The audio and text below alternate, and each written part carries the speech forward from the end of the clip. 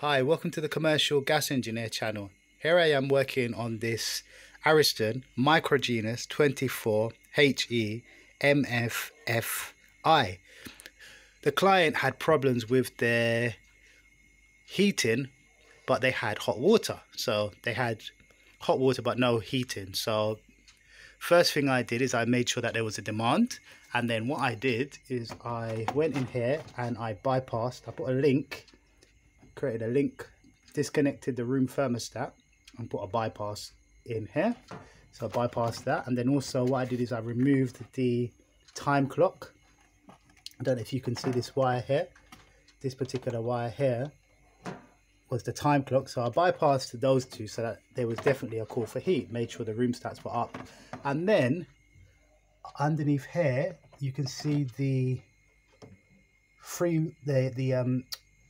this is the diverter valve. So the diverter valve has three wires. The central wire is the neutral wire, and then left and right and so on you have the call for heating or hot water. So I checked that that was working well and I couldn't see any problems, but it wasn't switching over to the heating side. So I was a bit confused with that part there. So then it so happened that after spending some time and checking the wires, I saw a wire here that was a bit frayed.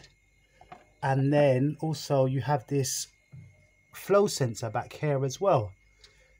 And when I put some tension on the wire, what happened is the heating kicked in. But then what happened is the hot water wouldn't. So you have to have the right stack. So it appears to me that there's either a problem with the wire, you can see there's a bit of issue on the wire here, or the actual sensor up here. Let me see if I can get a bit closer for you. So there's the sensor there. The sensor costs about £10 on eBay, so it's not too much. But I'm going to just show you now the boiler in operation. Okay, so the boiler is on. Power on to the boiler.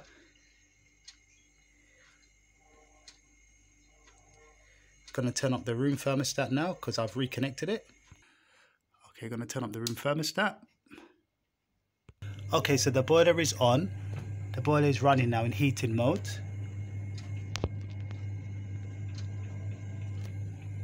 Okay, I'm going to turn on the hot water, see if the hot water activates.